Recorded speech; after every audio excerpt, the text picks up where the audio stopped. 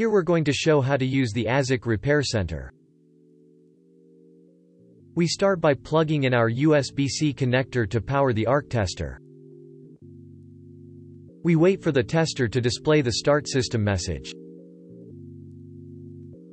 We can then plug in the 18-pin ribbon data cable in the I/O port of the tester. The ASIC Repair Tester will then display an IP address.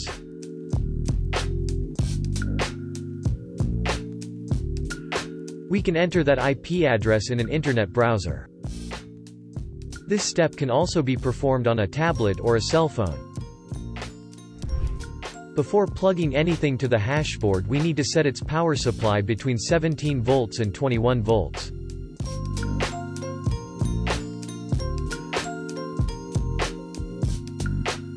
We turn the power supply off and connect the alligator clips to the hashboard. It's really important that we verify the polarity of the cable going from the power supply to the hashboard. We also make sure the respective alligator clip is only touching the intended terminal post on the hashboard. In that specific case, the negative terminal is the closest one to the I/O port. Any mistake in the last 5 steps would result in severe damages to critical components of the hashboard.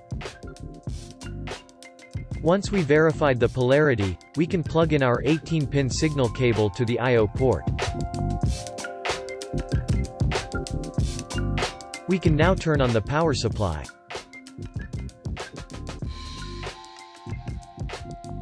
The web browser interface will now display the specs and model of our hashboard in the Events panel. By clicking on the play button in the top left corner of the screen, we can start the testing cycle for this hashboard. The results will start showing up on both the ARC screen and the web browser interface. It's important to stay alert at this point because testing the hashboard puts stress on the circuit.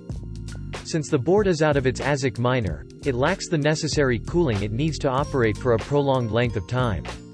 Once the test is complete, we simply press the stop button and turn off the power supply.